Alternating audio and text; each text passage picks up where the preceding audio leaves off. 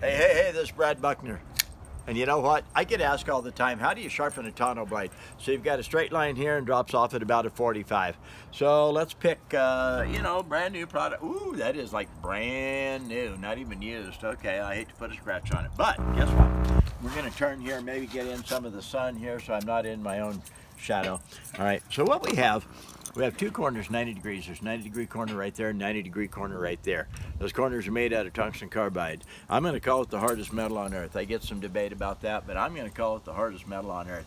Okay, then we also have a bottle opener. All right, we do have the open face straight line. We've got the V-notch for restructuring the blades, and kitchen knives, slide it through there gentle. If you are real gentle with it, you can slide your pocket knife through there. Of course, you don't put a $700 pocket knife through there. $20 knives, you just want to tune them up, you can run them through there. I'm not a real advocate of the V-notch. Okay, so what do we have in here? Man, we have a new, I don't get to see the new ones very often. And so what we're going to do is we're going to scratch some of the coating off, and then with the wind blowing like it is, there's the fire starters. Okay, so we have a survival tool, we have a bottle opener, we have the two styles of sharpening. So how do we sharpen? First, I got to remember to get out my Denver magazine. And, oh, yep, this is one we've been using. Page is torn out. So let's get the same page and keep using it. I'm going to tear it in half so the wind doesn't mess with me quite so much. Okay, and this is brand new. Okay, it's not been used, so it might be fairly sharp. A little breeze blowing here. All right, to start with. Oh, it's not. Oh, there it caught. But you have to kind of saw at it and it chafes and tears the paper.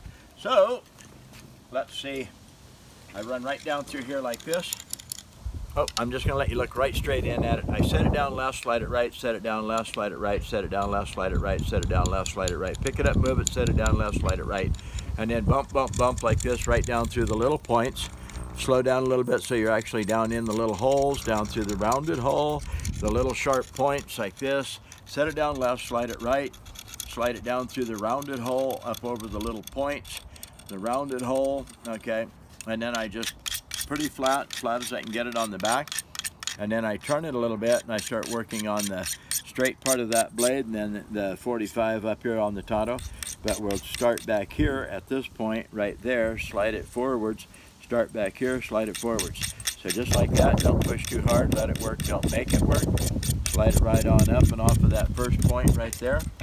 And then start from this point, the Tonto breakover point, going that way. Slide the sharpener forwards, don't press too hard, let it work, don't make it work.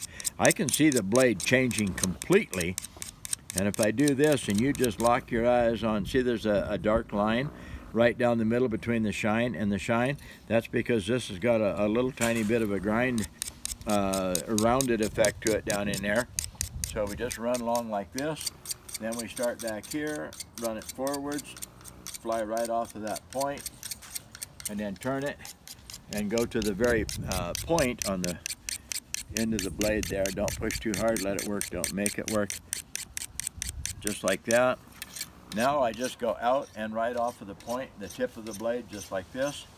Turn it over, do the same thing on that side. And now we're going to flip the knife every pass. And right now I'm just polishing. I touch it light and lighter and lighter and real light.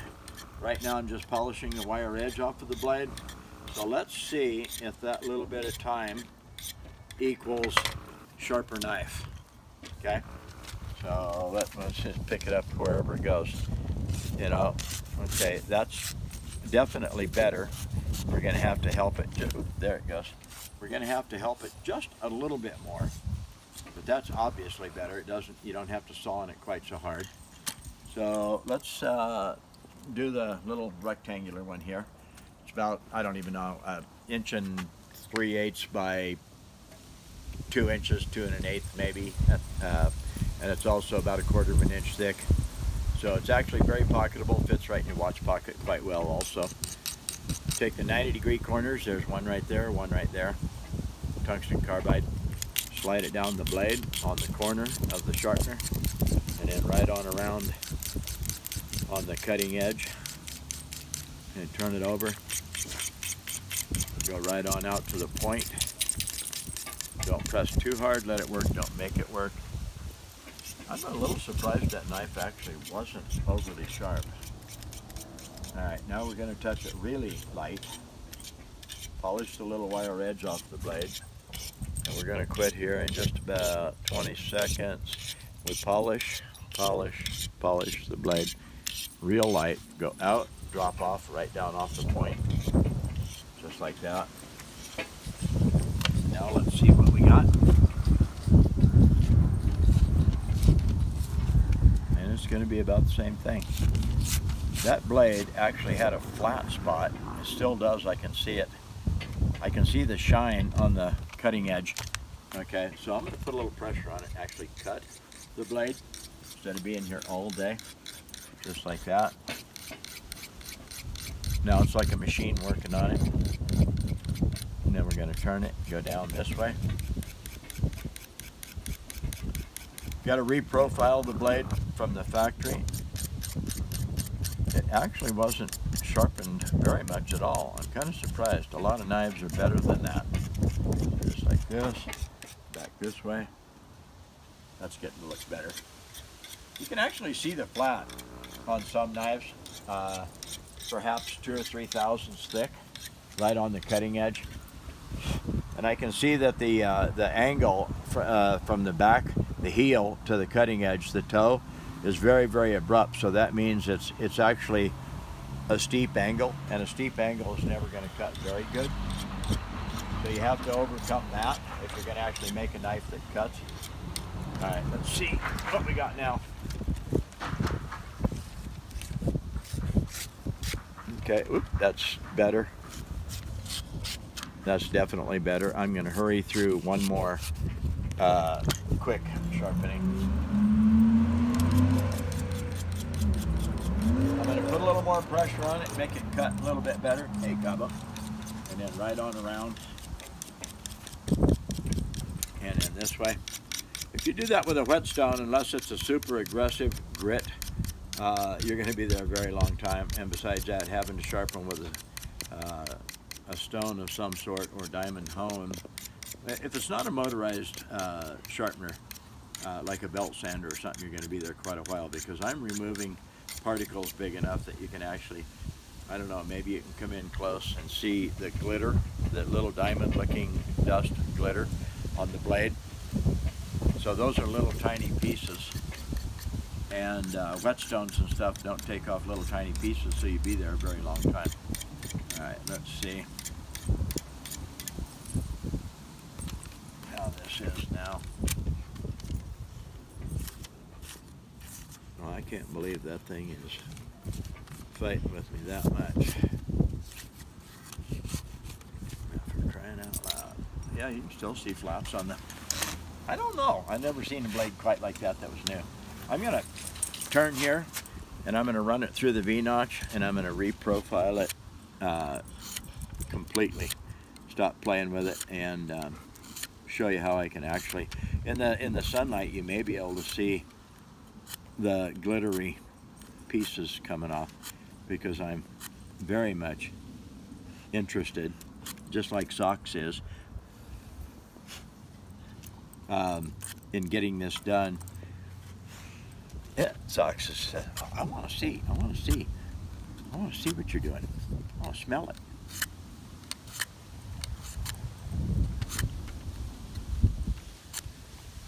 Okay, try it again.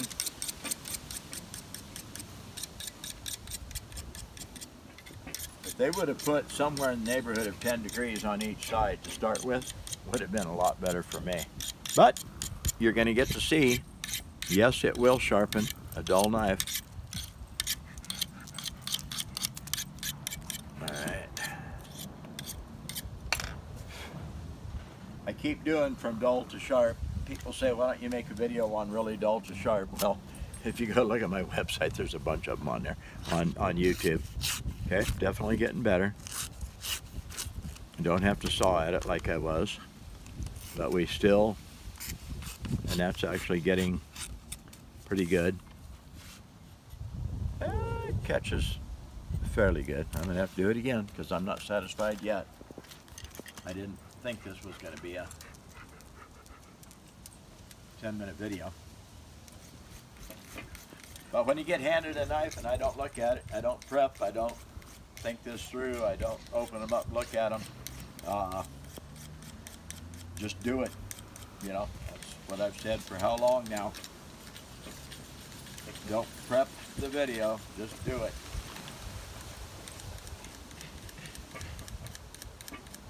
So obviously I couldn't be taking off. A lot of people say, oh man, that takes off so much metal, don't do that. Well, obviously I can't be taking off very much or it wouldn't have taken this long to cut the knife down to where it cuts, you know, slices. I got some knives in my car that slice. They're the ones that I take to the shows all the time. All right, let's see. And you know, with the way the world's going right now, I hate to say it, and I'm not an alarmist, but things can get pretty damn strange pretty fast.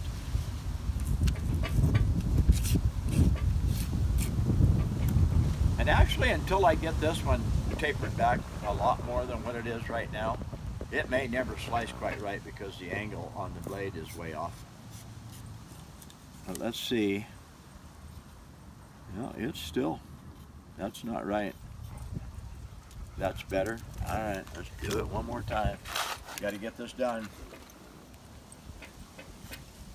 Get here over here in the sun.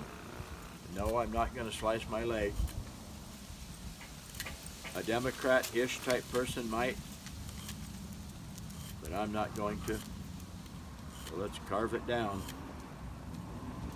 Now, if I had a belt sander, I would use it.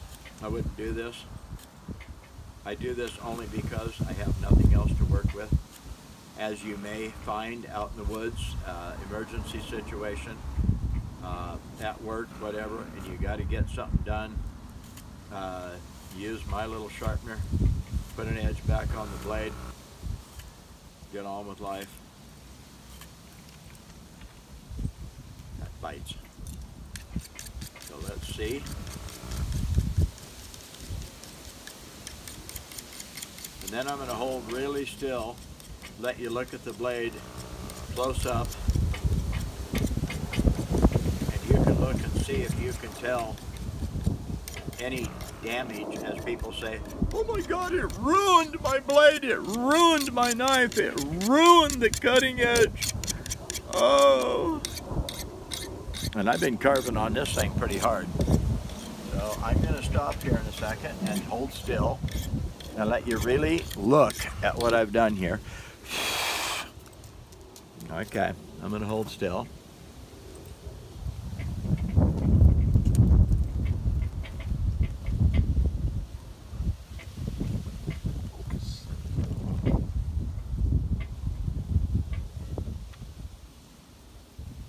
Obviously, it doesn't look too bad. All right, let's see. Okay, obviously that's getting much better, including the tip there. I'm going to do it one more time since we're getting really close.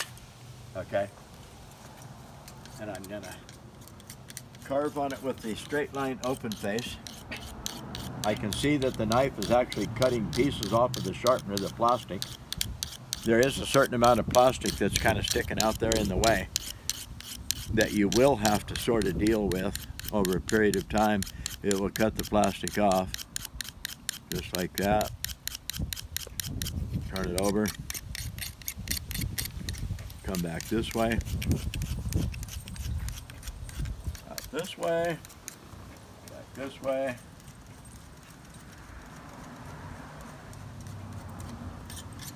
I was just down at the Rattlesnake Roundup in Sweetwater, Texas.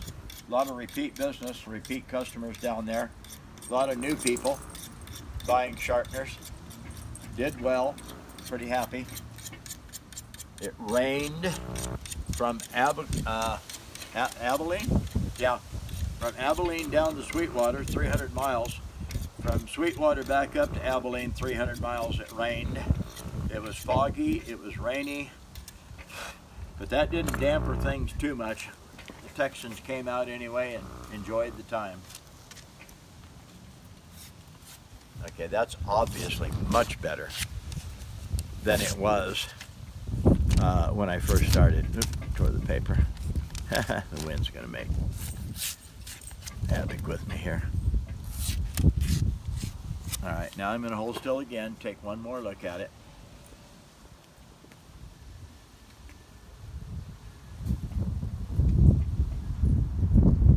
I can make it even sharper, but there's really no need. Why do you need a knife sharper than as sharp as you need it? If it's sharper than you need it, that only means that the blade is thinner and you're going to take the edge off faster. So in a way, you're actually damaging your own knife by sharpening it past what you actually need for sharp, okay?